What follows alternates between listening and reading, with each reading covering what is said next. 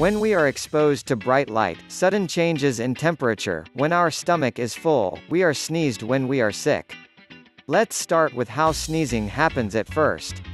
Sneezing is usually caused by foreign particles that disturb the nasal mucosa. The defense system responds to this ailment by sending histamine to the environment to create an immune response. With the stimulation of the signals going to the brain, the muscles in our face and chest contract. Finally, the air coming from our lungs is provided through the nose.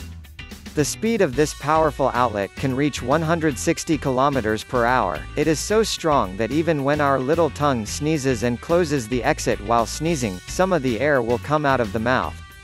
During this exit, approximately 40,000 microscopic particles are removed from the body. So what does some of us, including me, look at the sun, go from a dark place to a very bright environment, sneeze when you see the flash of the camera? Almost a quarter of people sneeze when exposed to bright light. Scientists have called this the FTIC sneezing reflex since 1954, but it has a history of thousands of years. Aristotle suggested that the heat of the sun dried the nasal fluid, leading to the tickling of the nose. The ancient Greeks also believed that sneezing should be sneezed and sneezed only during sexual excitement. Modern medicine reveals more probable causes. First of all, this effect is also observed in infants. So it's not a learned reaction and it can be genetic. A study in Sweden shows that if this occurs in one of the parents, more than half of the children have the same. A different team of researchers found 2 points in the human genome that might be responsible for this feature, but has not yet been able to prove it. From a mechanical point of view, this may be due to the interference of signals in connections to the brain. Scientists think that excessive activation of the optic nerve, for example, getting into bright sunlight, can also cause leakage of signals into the nearby trigeminal nerve. This nerve is responsible for nasal irritation and triggers sneezing. The reason may be elsewhere in the brain. A few years ago, researchers from the University of Zurich studied 10 fictic sneezers to test another theory. While examining the brain waves with an electroencephalogram (EEG), they shed bright light on the subjects. More activation was observed in the visual cortex of the fictic sneezers. This means that hypersensitivity to light takes this rotating process beyond the brainstem.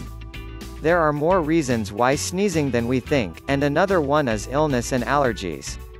Again, like pollen, sneezing can be triggered through particles and sinuses in the nasal mucosa. Some people sneeze when their stomach is full. This is called snatchiation, that is, a stomach sneezing reflex. It can cause a large number of sneezes after eating too much. There is a word that is said after sneezing in almost every culture. For example, the word bless you, which means I bless you in English, and the word Gesundheit, which means health in German, is used. In Spanish, the word salud after the first sneeze, health dinero after the second sneeze, money, and the word amor, that is, love after the third sneeze. It is a good action for some people sneezing and a bad action for some. According to some beliefs, when we sneeze, there is an idea that the soul comes out of the body. That's why we wish good wishes to the sneezed but not dead people. For some, this rests on a myth that our heart stops when we sneeze. This is not true. The pressure in our body increases, which decreases the flow of blood returning to the heart, and the heart tries to regulate it with a change in rhythm. Besides all this, there is a moment that we cannot sneeze. Yes, the main reason we cannot sneeze during sleep is actually based on the muscles I mentioned above and the strong sneezing reflex. In other words, in deep sleep (REM sleep), the brain cannot establish a neurological relationship with the muscles, therefore sneezing cannot occur because the muscles cannot contract and relax. Thank you for watching. We make interesting, fun, sometimes weird videos on the persFACTive channel. Our goal is to provide you with catchy, interesting, funny, bizarre videos as often as possible. I hope I can make you have a couple of fun minutes. Please follow the channel for more information. See you in the next video.